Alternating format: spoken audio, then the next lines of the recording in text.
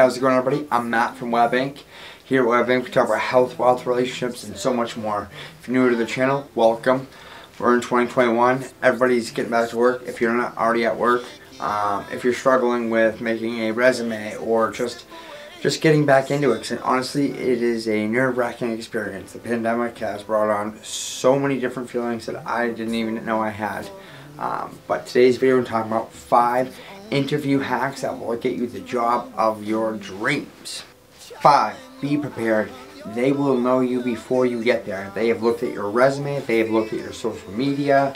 They have Googled you. The things they can do nowadays before you even get there. So they know who you are for the most part. They may even have prejudgments or pre-notions of who you are and what you're going to be and whether or not they're even going to hire you before you get there. So the important part is to represent who you are today. Not who you were before, not what happened in your past, who you are today and the things you're doing daily in order to get to your dreams and your goals and how you can benefit that company. So just go in there prepared because they're prepared themselves.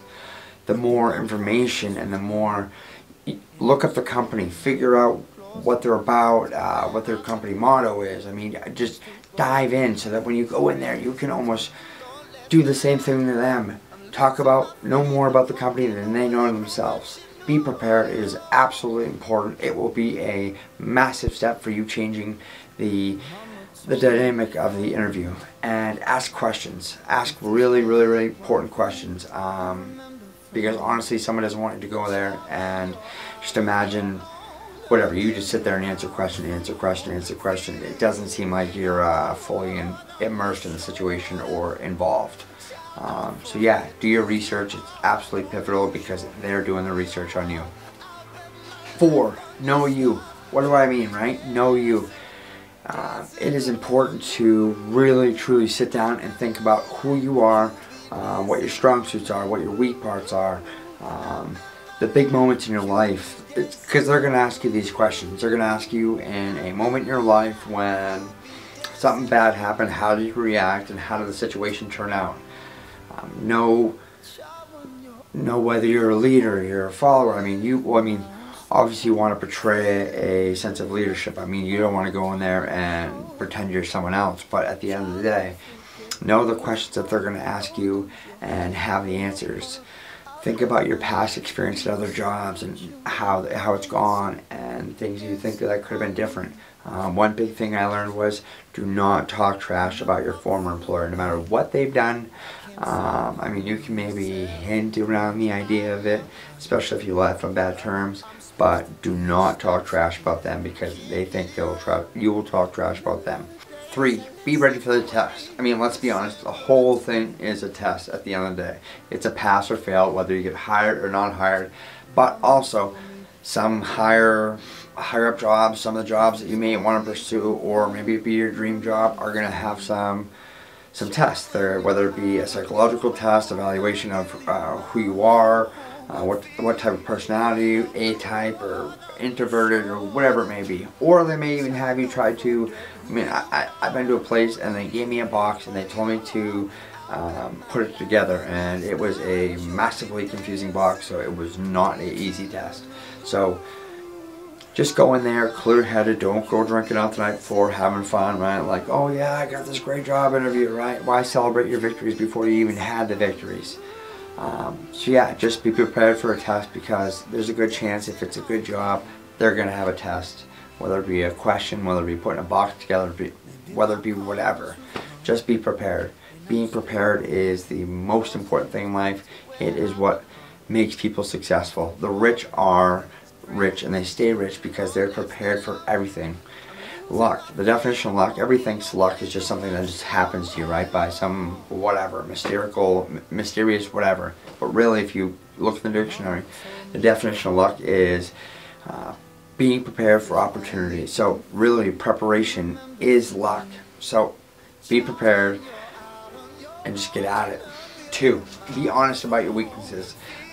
Don't go in there and sit there and go, well, I suck at this, I suck at that, I can't do this, I can't lift it 50 pounds, I got back problems, and I'm probably going to claim workman's comp in a few months. I mean, let's be honest. Don't go in there and brag about all of your faults, because that just will not work out.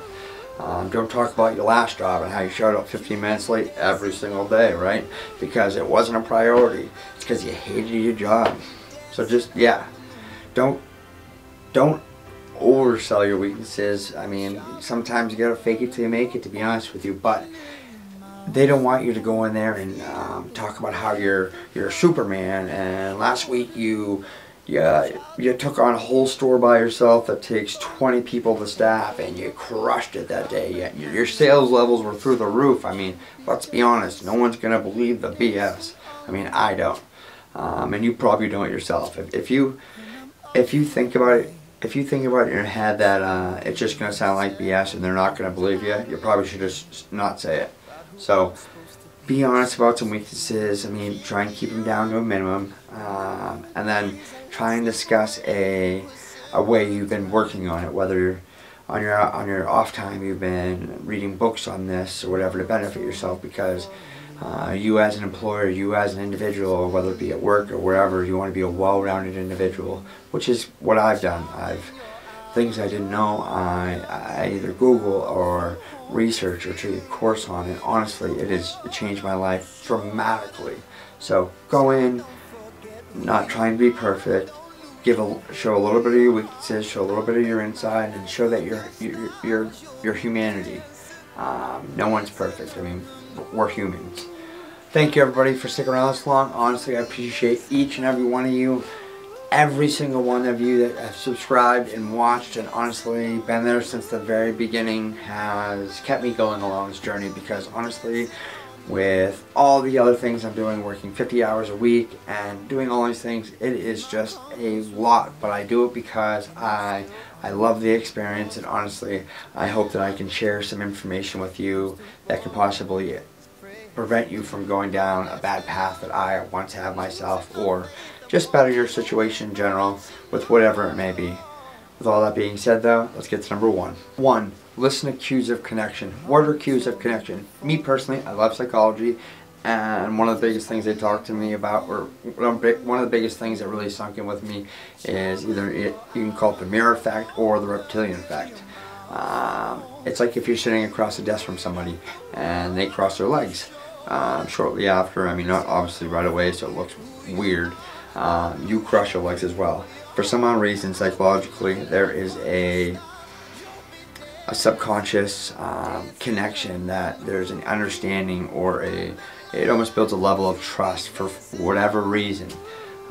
So as you're in an interview, try and connect with them and talk about and find out where they're from. Maybe you went to the same school, or maybe you bring your kids the same whatever. I mean, honestly, just find connections in any way humanly possible, no matter how far-fetched the connection is, because honestly, those connections can build a trust and relationship with the guy interviewing you, and honestly, that can get you the job.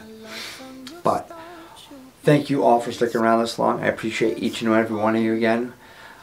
Hope everybody's being safe in 2021. Don't forget to take more of these. Subscribe. See you every single week. Oh, one last thing though. When you go to a job interview, do not wear jewelry. I wore this on purpose. I mean, a watch is fine as long as it's classy, but don't wear jewelry in excess. I mean, girls, you can wear earrings, etc., but this, don't wear to an interview, unless it's some religious thing. But thank you all. That's the end of the video. I was kind of hoping for a good blooper so I could give some clickbait, but I want to take Jiggy. I want to take Jig. Oh, it is.